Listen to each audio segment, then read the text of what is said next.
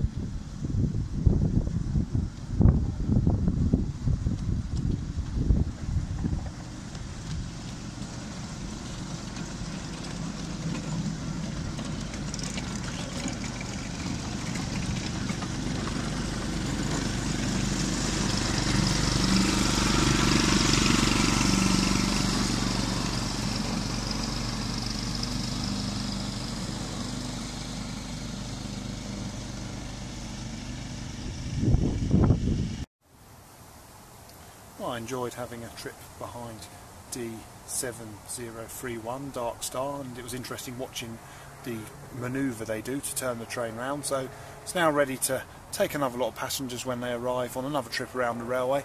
I've been given permission by the staff here to take you in the engine shed, so we're going to do that now. So I'm going to walk up the platform here. Now here is the shed.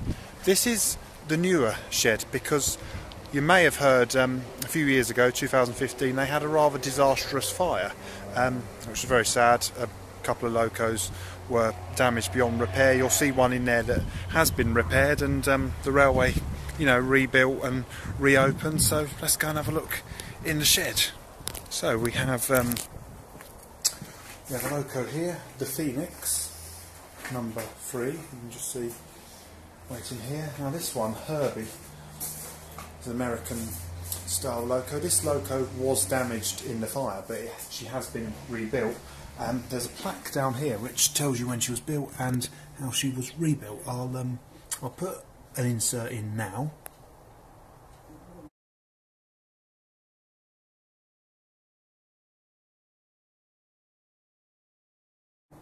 So there, I'll just give you a chance to read that. So yeah, this is their American style loco.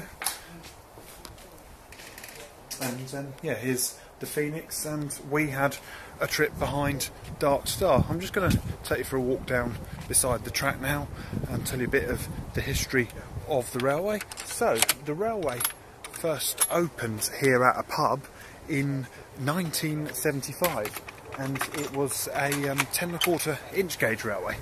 That closed in 1986, and then in 1996 the railway returned in the form of this 7¼ inch gauge railway, and it was a very basic out and back round the field. In 2001 it was rebuilt again, and they put in the extra spur across here. We'll go and have a look over the bridge, be able to show that to you. So that's how the railway developed into what you get today. So as I said, you go out the station, go off round the field, right the way around there, take this spur here, round again and back to the station. Let's go over the footbridge. I like it when miniature railways have footbridges because not so many miniature railways do, so it gives a nice vantage point. So next time a train comes, be able to watch it all. So here we are, here's their triangle. So there's no turntable on this line. Down there is the steaming bays, which we saw from the train. If we have a wander down here, here is the signal box. What I'm going to do now though, I'm going to head back to the pub and I'm going to go and enjoy a pint.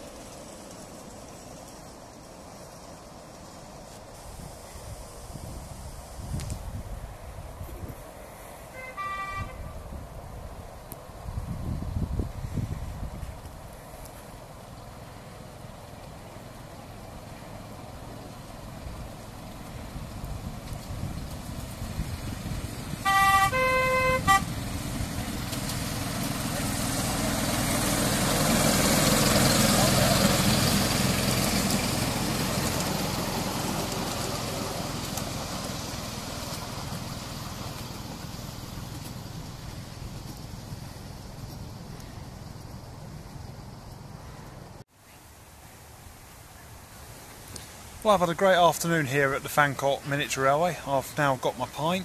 It's a really nice place. So, you know, if you're ever out in Bedfordshire way, or if you're heading up or down the M1, you could get off at Junction 12. It's only about 5 minutes away from Junction 12 by car. Can't really get here easily by train. The nearest railway station is Harlington on the Midland Main Line, so I would suggest, you know, you do come by car, but it's definitely worth coming. So, you know, do come visit, have a pint, have a meal, have a ride on the train.